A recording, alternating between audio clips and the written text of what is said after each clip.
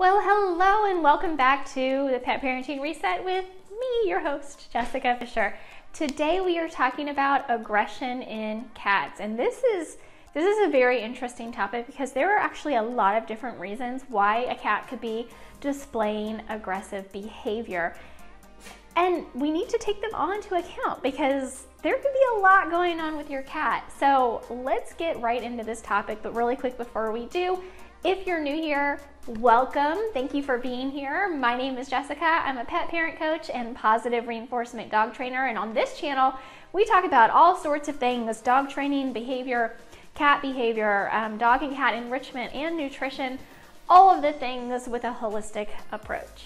So I am no stranger to cats. I have had cats my entire adult life. I had cats when I was a child too, but of course as a child, I wasn't as responsible as my parents were, but I have always had cats, and generally multiple cats. Right now I have 4, and while I wouldn't say that any of the 4 that I have right now are overtly aggressive, there can be times when aggression comes out, though I have had at least one cat in the past that comes to mind who was just all around generally an aggressive cat. She was wonderful. The only thing that I would change about anything for her would certainly not be any aggression that she had towards me. I can handle it, but any stress that may have been in her life that led to the aggression, I wish I could change for her. But unfortunately, she has passed, and there isn't anything more I can do about that for her. But you have a cat and you're concerned about aggression. That's why you clicked on this video. So let's talk about some of the reasons why your cat could be displaying aggressive behavior. And no matter what, let's understand that aggression is actually a form of communication. So while it may not be your preferred method of communication, it is a method of communication for our cats. They are trying to tell us something. So what could they be trying to tell us? So cats are both predator and prey, which makes them pretty unique. There aren't too many animals in the animal kingdom that are both predator and prey in the way that cats are in the wild. So if you think about it, they simultaneously are aggressive and very capable hunters while also needing to protect themselves from larger prey animals that treat them as prey. So larger predatory animals is what I should have said. Now, that being said, aggression for our cats can often be a sign of pain.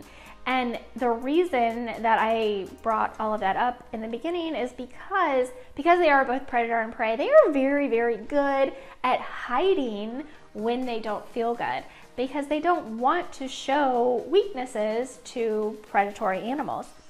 Now, even though they live in our homes with us, cats are not terribly domesticated. I'm actually writing a book about cats, and this is one of the topics in the book because it's arguable that right now, this time we're living in, is when we are domesticating house cats. There hasn't been a whole lot of domestication on our part in the many hundreds and thousands of years that cats have lived alongside of us. So it's arguable, again, that we are currently in the process of domesticating the house cat. And that means there are still a lot of traits that they retain from their wild ancestors, and one of them being hiding signs of pain because they don't want to be easy prey targets. So, what do we do about that? Well, if your cat is all of a sudden expressing aggressive behaviors and you think it could be pain related, that is the first thing we want to think of. We do need to get our cat into the veterinarian's office to get a thorough checkup. Let them know about the sudden changes in behavior, the increased aggression, and that you are concerned that they may be sick or ill. All right, the second type of aggression that we often see in cats is territorial aggression. Cats are very territorial, so even if you have a single cat household, but especially if you have a multi-cat household, territorial aggression can occur. Territory is very important to our cats. again, one of these instinctive traits passed down from their wild ancestors. And so even if you have a single cat, there could be other animals, other cats outside of the home that are encroaching on your cat's territory, or so your cat may think.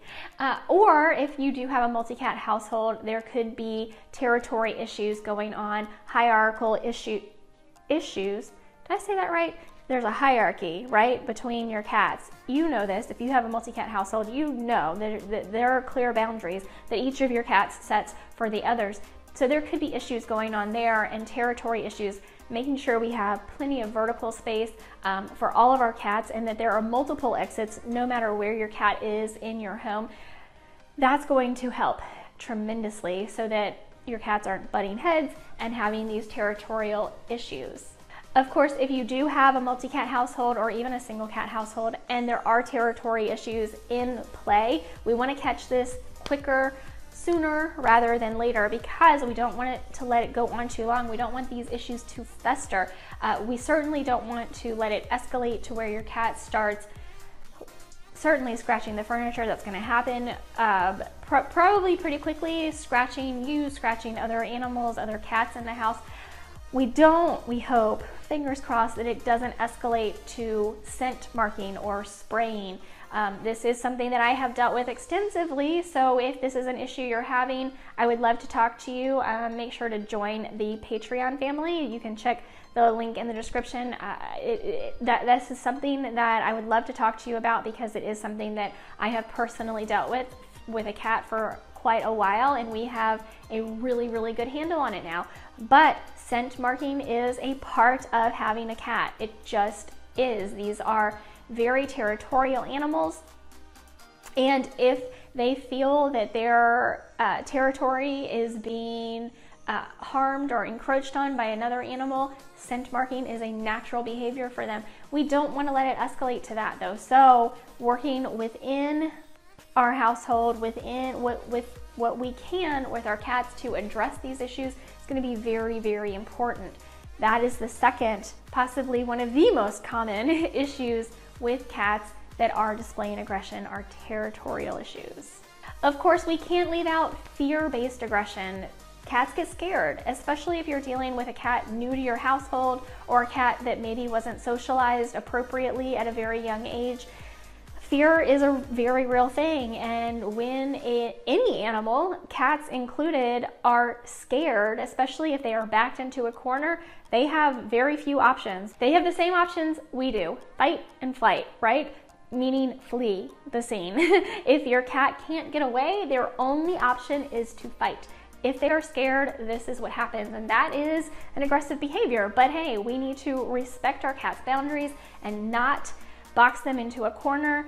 If they're scared, we need to work with them, not against them, to help them feel better and overcome their fear so that we can also overcome the aggression. Now, of course, I don't want to make this all about bad things, because sometimes cats are just playing and they can become a little overly aggressive, because there is a such thing as play aggression as well. So taking the whole situation into account with your cat is going to be very, very important. Of course, I think for most of us, unless you have just never dealt with a cat before, are going to realize the difference in play aggression and other forms of aggression. But if you are brand new to cats and you've never had a cat before, there is a such thing as play aggression, and maybe you are playing with your cat and it is just getting a little too rough and they're getting a little too rowdy for you. Back it off a little bit. Choose different ways to play with your cat if that concerns you. But let's get to the meat of this, okay? Because regardless of whatever kind of aggression that your cat is having, if it is a negative form of aggression, not just play aggression, then first and foremost, we do want to see the veterinarian, because again, there's that pain issue, because your cat, all cats, are really, really good at hiding when they don't feel well, which is why we often don't catch disease until later stages in our cats. So get in with your veterinarian, let them know about the sudden changes in behavior, the aggression that your cat is displaying, so that your vet can give them a thorough checkup and find if any pain is going on for your cat or other illness or disease. We want to get this knocked out first and foremost. We want to make sure that our cat is healthy before we move on to any behavior modification. So once you've got the vet checkup and you've got a clean bill of health and we're moving on to behavior modification, there are some foundational things that we want to talk about. And now I would highly recommend you go back and check out my Happy Cat playlist, because we did an entire month, September 2021, about happy cats. There is a ton of content in there, especially if you are a first-time cat parent, that I would highly recommend you check out. Let me give you some of the Cliff's Notes, okay? We want to make sure our cats have plenty of vertical space. We want to make sure that they have you have at least one litter box for every cat in your house, plus one. We want to make sure that we are cleaning those litter boxes regularly, consistently. We want to make sure that we are feeding our cats the highest quality food we can possibly afford to feed them. The closer to species appropriate, the better. And if you think about what cats eat outside, they eat prey animals, they eat birds, lizards, mice. Let's look at getting your cat onto a species appropriate diet. Plenty of play, right? We want to make sure we are playing with our cat multiple times a day, and we are taking them through a very natural progression using toys where they hunt and stalk their prey. They get to kill their prey by catching it. They get to eat. Once they are done playing, they will then clean themselves and sleep. This is a natural routine for your cat that we want to mimic for them.